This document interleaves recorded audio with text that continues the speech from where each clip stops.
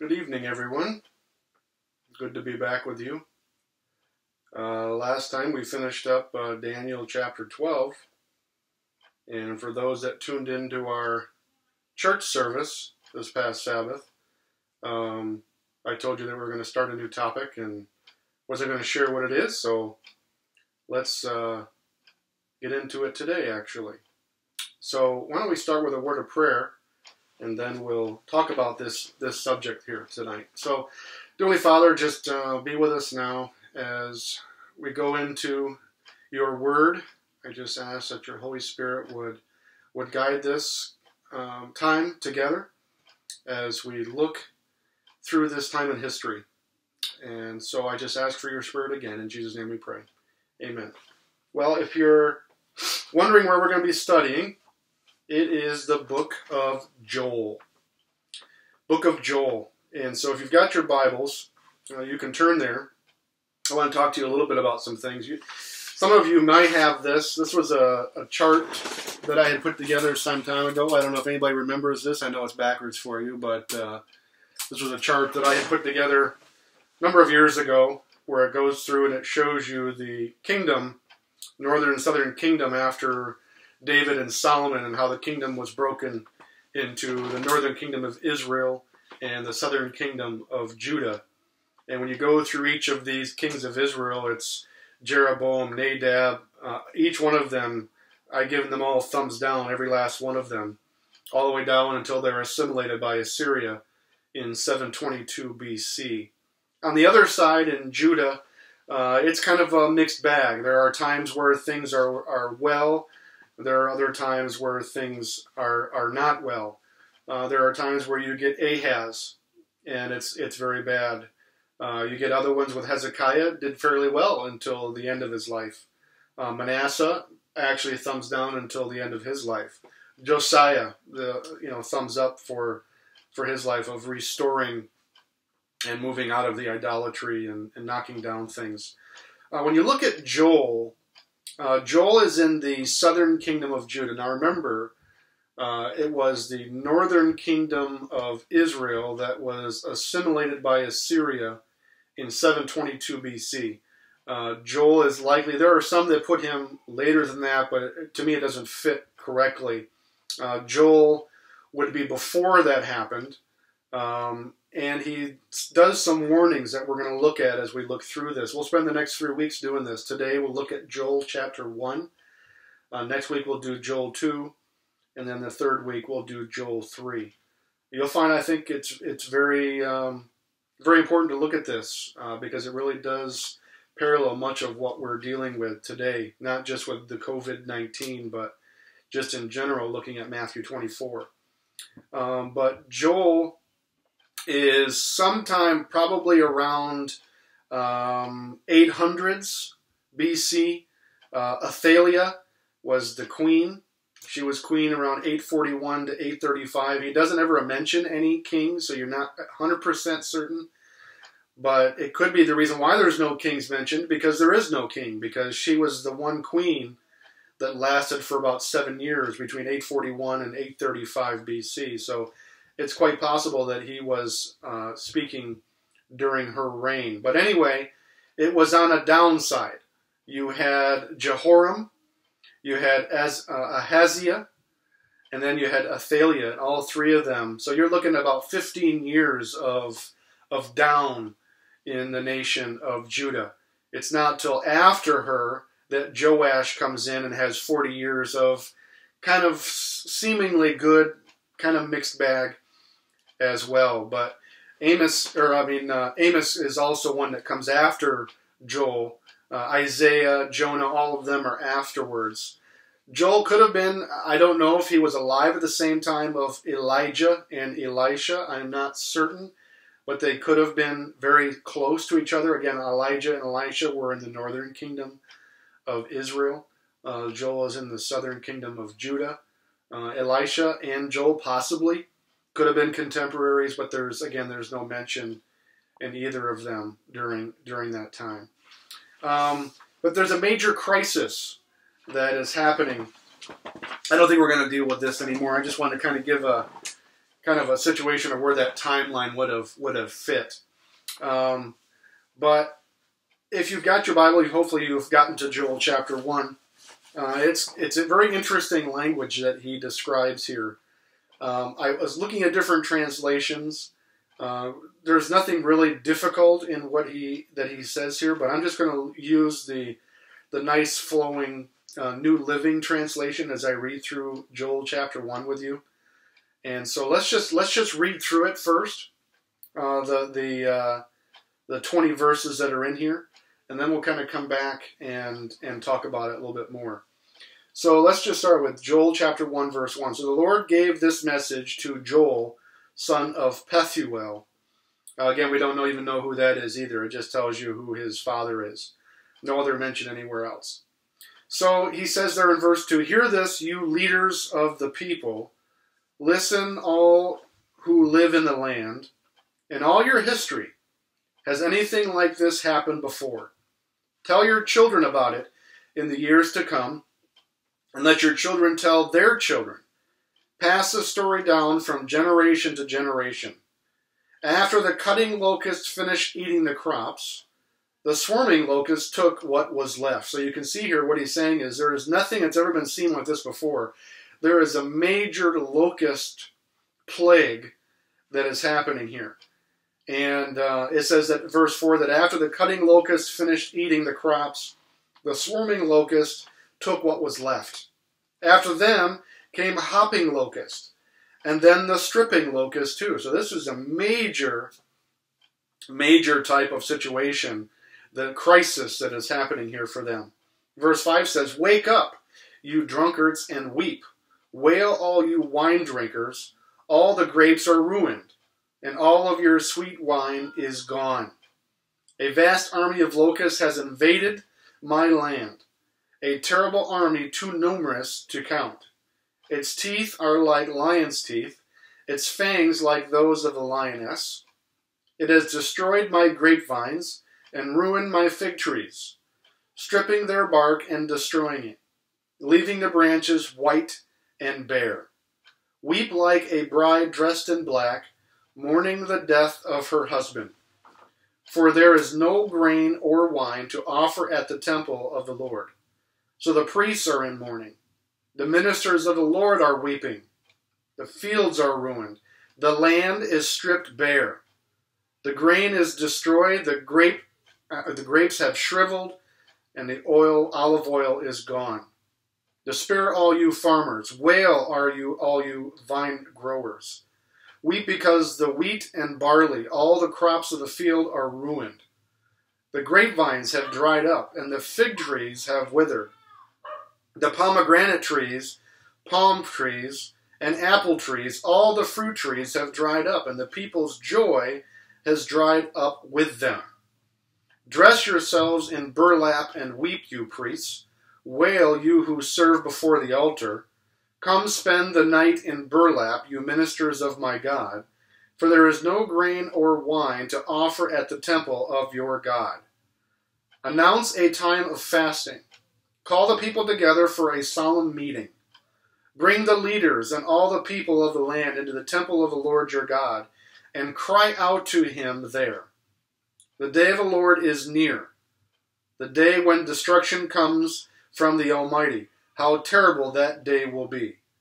Our food disappears before our very eyes. No joyful celebrations are held in the house of our God. The seeds die in the parched ground, and the grain crops fail. The barns stand empty, and granaries are abandoned. How the animals moan with hunger. The herd of cattle wander about confused, because they have no pasture. The flocks of sheep and goats bleat in misery. Lord, help us. The fire has consumed the wilderness pastures, and flames have burned up all the trees.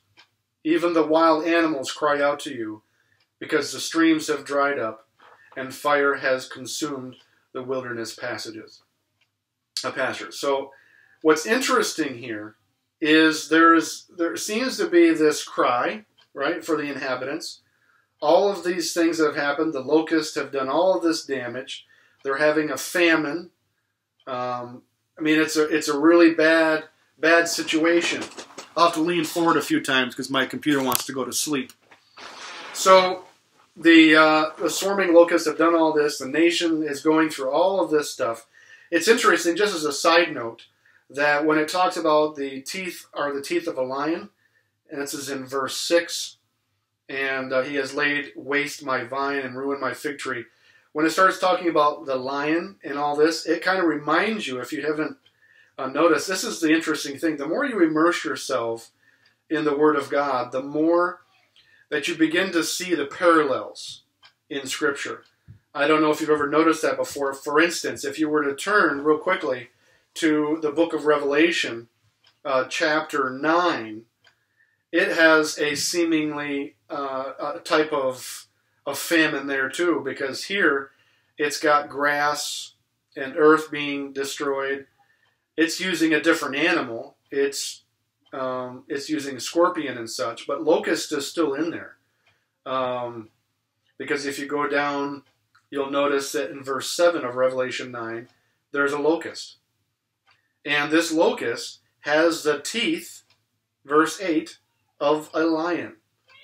And so it's interesting. I believe what John's doing is he is recognizing the story in the book of Joel, and he's using it there in the book of Revelation. So there seems to be this connection between locust and nation.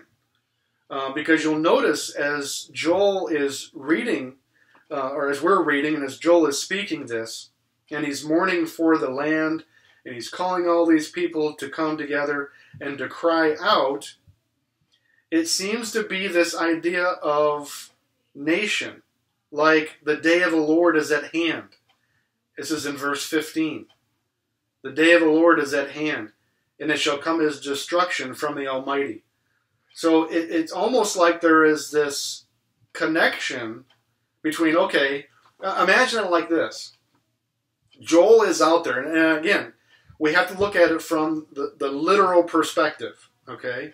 When John writes in Revelation 9, I believe he's got a specific thing in mind. I don't think he's literally going through a locust plague or a crisis like he is here in Joel. But you imagine it like this, that Joel is in this literal situation where everything around him is being destroyed, eaten by locusts. All the trees are dying from famine and dryness and all this. But as he's experiencing this all around him, it brings to mind the reality that this thing is going to happen one day as well, because the day of the Lord is going to happen. And so this is why I think this is so important for us to look at this. As I've already said, COVID-19 is not the end. But COVID-19 is Matthew 24. And we know that in the last days, as we soon approach the coming of Christ, that all of the events of Matthew 24 will happen in faster succession.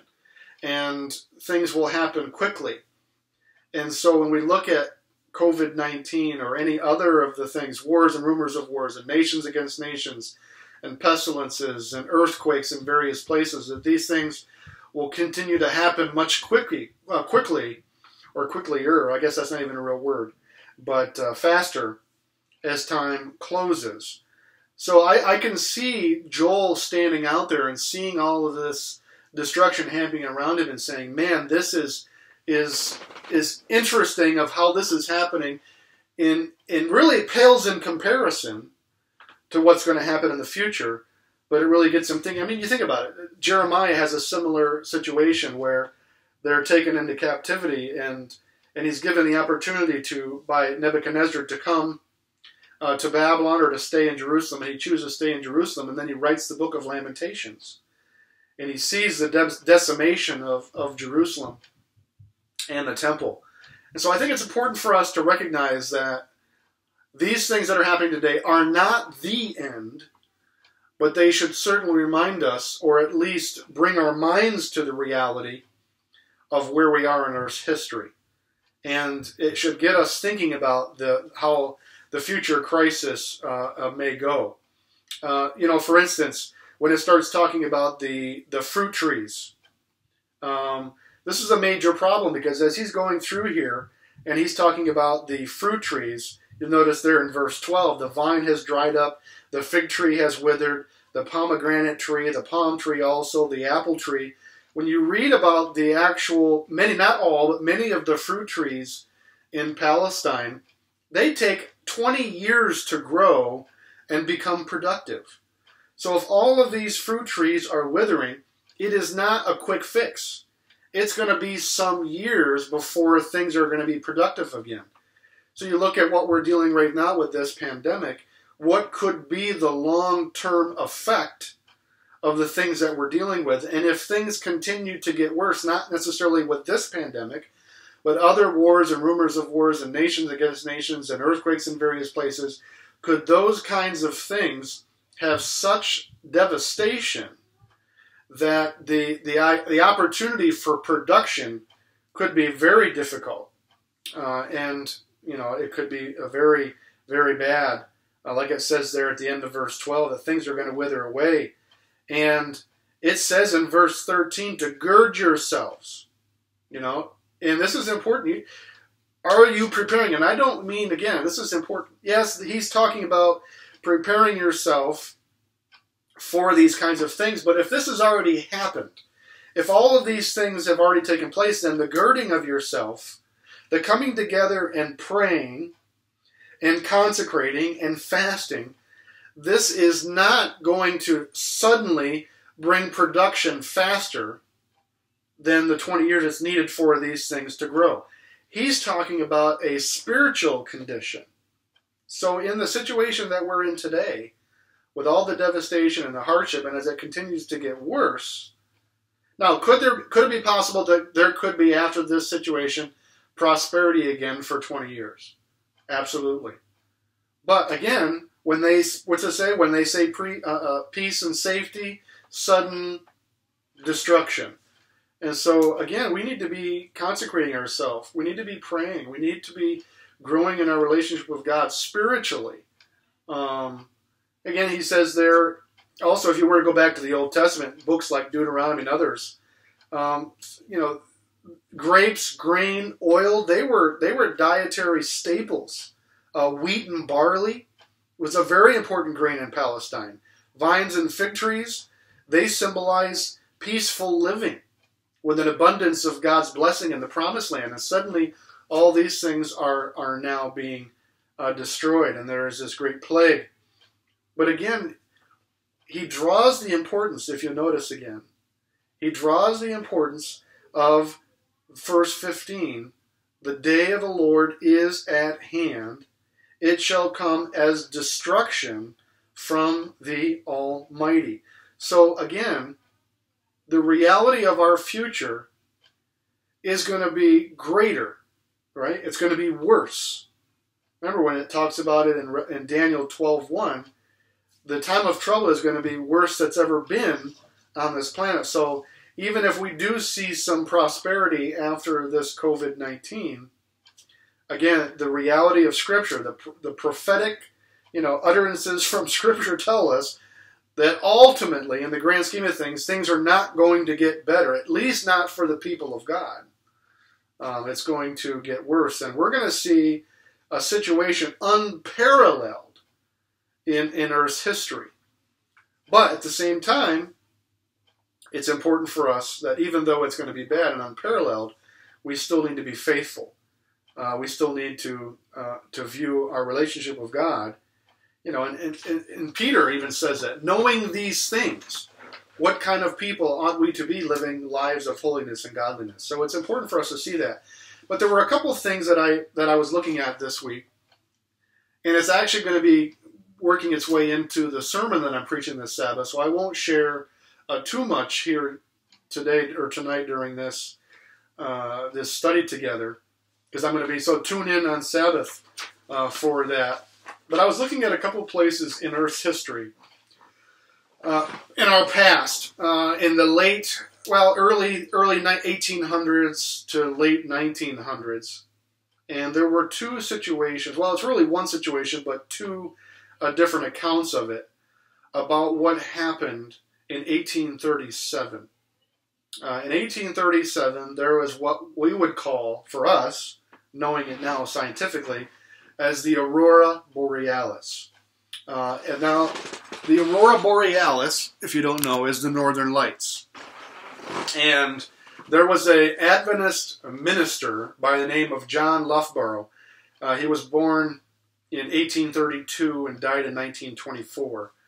And I was reading some of his accounts of this situation. And this is what he says. He says, in the work entitled Modern Phenomena of the Heavens are two accounts of the wonderful fiery aurora of January 25th, 1837.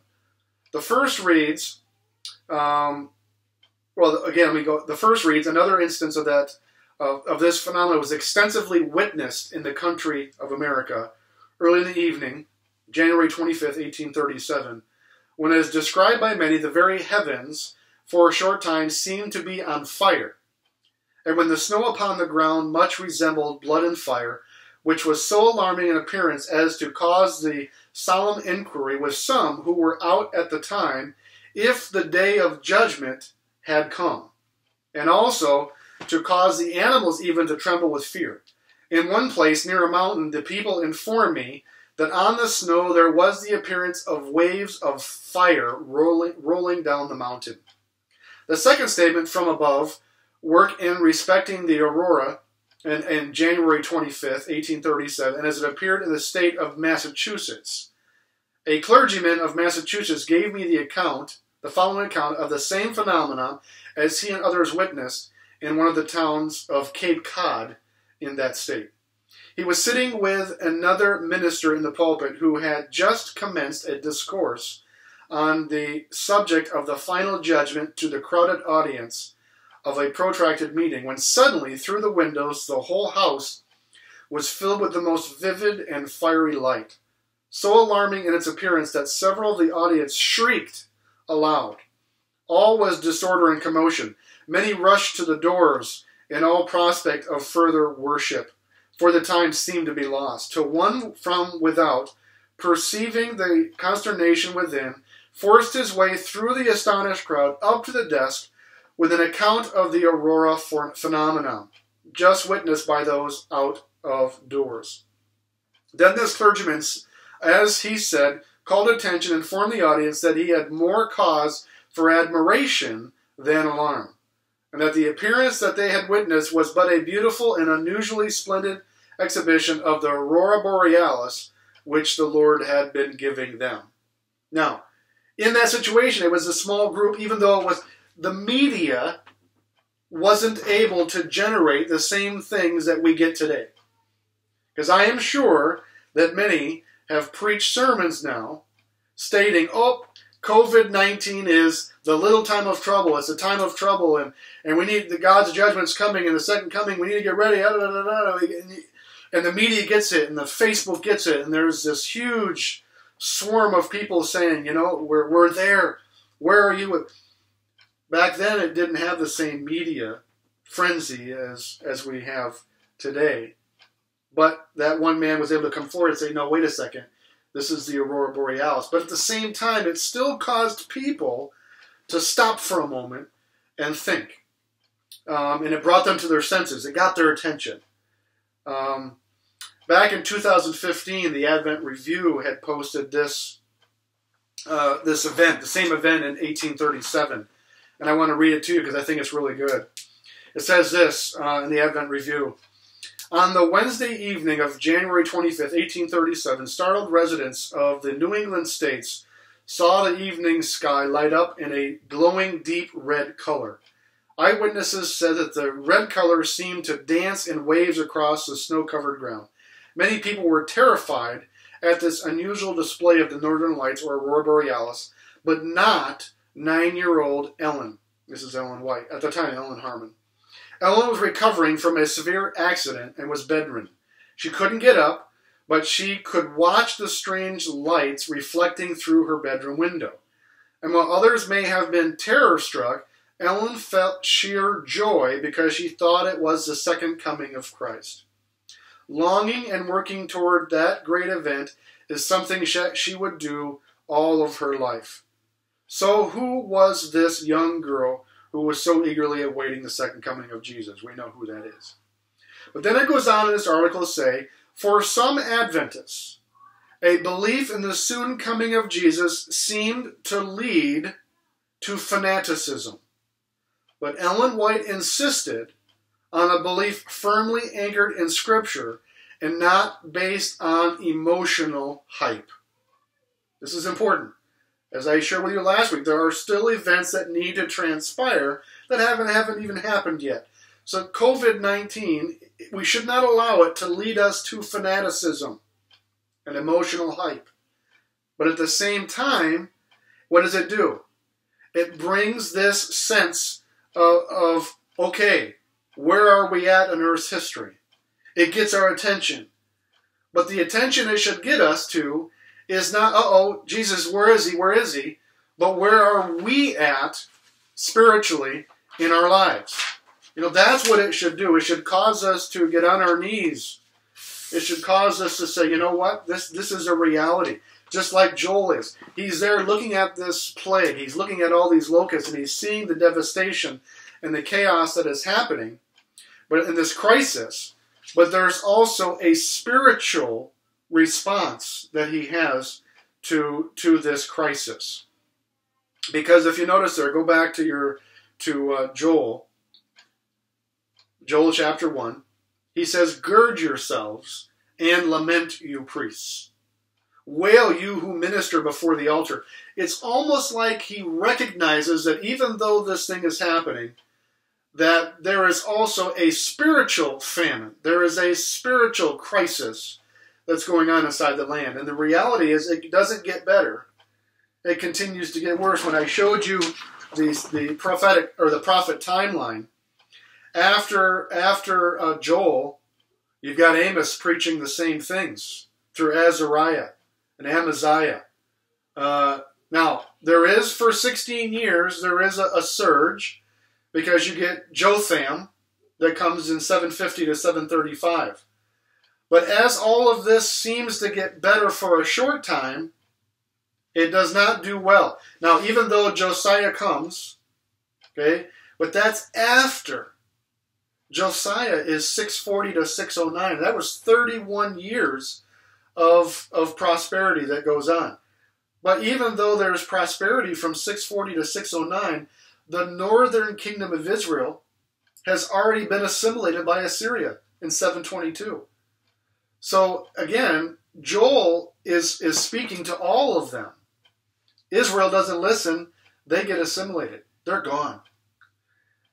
Even though Joel is preaching this, they're not doing very well. And even though Josiah does 31 years of prosperity, of bringing them back in relationship with God, by 605, what do we have?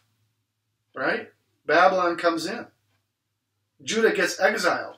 586 is what brings the final destruction of Jerusalem. So it's been very important. Again, when you look at the New Testament, it says, peace, peace, peace, and then sudden destruction. But his response is to pray. The spiritual condition would change. If you were there, a part of my sermon this past week, I showed that the circumstances may not change, but the attitude does. So again, as he's praying here, the prayer doesn't necessarily mean that all of a sudden in 1 year, all of this devastation, all of this crisis is going to change, but the mindset can, right? The spiritual condition can change in the hearts of the people. And so it's important for us to see that. He goes again, look at this. Again in Joel chapter 2, verse 13, gird yourselves and lament, you priests. Wail, you who minister before the altar. Come, lie all night in sackcloth, you who minister to my God. For the grain offering and the drink offering are withheld from the house of your God. Consecrate and fast. Call a sacred assembly. Gather the elders and all the inhabitants of the land. This is kind of a sad situation, because shouldn't this be the reality of God's people anyway? Think about this for a minute. Should we wait until crisis to have prayer? Should we wait until the spiritual, till the situation in the land is what it is, to have a spiritual situation to happen in our lives. That shouldn't be it. Because once probation closes and there is a seemingly spiritual condition, it's too late, isn't it? And so we need to recognize where we are in Earth's history and have that spiritual reality in our lives. I don't know why it's sleeping as much as it is. Last week when I did this, I think it only slept once. But, I'll just keep reaching up and touching it so it doesn't go to sleep for the recording. But it says there to come to the sacred assembly, all the inhabitants alike, cry out to the Lord. Verse 15 says, Alas for the day of the Lord is at hand. It shall come as destruction from the Almighty. So he's saying, you know what? We need to recognize where we are. These things are happening all around us. And we need to recognize the spiritual situation. So in our crisis right now, even if you want to call it a crisis, the pandemic or such, where should we be? Should we be people of prayer? Should we, like I preached this last week, should we be bearing each other's burdens? Should we be spending time with each other on the phone, through the internet, through sending letters? I wrote some thoughts down that I want to share with you. And that is this one. The prophet urges the spiritual leaders to call a nationwide day of prayer and fasting so that the people can search deep within their hearts and renounce their sins and return to their God. Things seem to have withered, it says there in verse 17. It's even affecting the cattle. The cattle are restless because there is no pasture. The flocks of sheep are suffering punishment.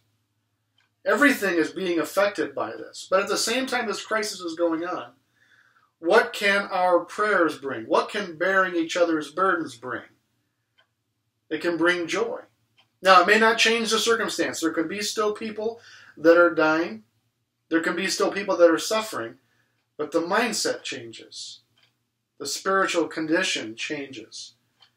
My second thought that I was thinking of is, in this way, by using this prayer and renouncing the sins and returning to God and having that spiritual reality in life, in this way they will come out of the experience with a renewed trust in God's love. In the end, this disaster might lead the believers into a deeper relationship. Would you say the word might? No, I would say in the end, this disaster will lead the believers into a deeper relationship with God. And so through this situation, and this is the question, this is what I'm going to be preaching on this coming week, is it authentic? Is it necessarily people being scared into the church? And does being scared into the church last? Is there longevity? Are you just coming in for believing that you are safe? Jeremiah preached that on the steps of the temple and said, you guys keep coming in here and making your sacrifices and doing all these things, but then you're leaving here and going about and doing the sinful things in the life that you once lived. There has really never been any real transfer or change or transformation of the inner life. I think that's where we need to be careful of. Are we coming in just because of the safety, or are we coming in because we truly want a transformation inside of our lives? And so that deeper relationship with God causes us, right? The closer that we get to God, the more we see our weaknesses, the more we see our need of Christ. And so my third thought is this. Throughout Scripture, God is described as the Lord of nature, the one who created, the one who sustains it. And he also uses it for his divine purposes. In this natural disaster in Joel, instead of having them render their garments, the prophet tells them to rend their hearts. And so I think, is that not the reality for you and I here in our present circumstance? Is that instead of rendering our garments that we should be rendering our hearts. It says right there, verse 19, O Lord, to you I cry out, for the fire has devoured the open pastures, the flame has burned all the trees of the field. The beasts of the field also cry out to you, for the waters of brooks are dried up, and the fire has devoured their pastures. But to you I cry out. And I think that's just kind of the reality for you and I. As we are in this pandemic, and I'm sure that even though we may see peace, peace, peace, we know that there will be sudden destruction. And we need to ask ourselves, are we rending our hearts? And here's the thing, not only are we rending our hearts, but by bearing each other's burdens. And it's not just us within our church, it's also those outside our walls. Of sounding the alarm. That's what it says. Sounding the alarm. Preaching the gospel, right? When you go through Revelation chapter 14, the three angels' message, it's sounding the alarm. It's telling people where we are in Earth's history. And as we look at all of the devastation, all the things that are going to get worse and worse, but it calls us to our senses. It gets our attention. It tells us to wake up. And so for the next 3 weeks, we're going to be going in. This is just Joel 1. He's kind of telling you the situation. He's kind of waking you up. He's bringing you to your senses. And as we continue to go through this, I don't know what the long-term situation will be with this. Some are now saying we may be back in April sometime. I've heard now maybe late April. What's going to be long? I don't know. But we're going to continue to do this through the internet of each midweek study and prayer together. We're going to continue to do our live streaming. We're going to continue to make the phone calls and send the letters and stay connected. We're going to continue to do Bible studies. Yeah, we can still do Bible studies. That's not going to keep us from doing that. And so we continue to keep this in prayer and recognize that God is in control. God is at the wheel. And He will see us through. Pray with me. Dear Heavenly Father, I'm just so thankful for all that you do. I am grateful that you're at the wheel, that you're at the helm. And Lord, in each of our lives, as we look at these situations, it brings us to our senses, it gets our attention, and it wakes us up. As we go through even Revelation chapter 2 and 3, and we see the 7 churches, there are many things that they're doing right, but then, God, you have things that you remind them that they need to improve. And I'm sure it's the same in each of our lives. I know it's mine. That there are things that I am doing right, but there are things that I can still do better. And so, Lord, I ask in each of the persons that's watching this, and in my life as well, that we'll continue to pray, that we'll continue to grow ever closer to you as our faith increases, as things go different. Even though our circumstances may not change, our attitude will, because we know that you're in control. So continue to be with us. We love you so very much. In Jesus' name we pray. Amen. So again, I challenge you to come and find us on YouTube. If you don't know how to find us, go to YouTube and look up York SDA Church. You'll find us in there. Come and join us Sabbath mornings for our Sabbath school class at 10 a.m. and then our church service at 11:15. And I'll continue to post these each midweek so that we can still spend time together. All right, take care, and God bless.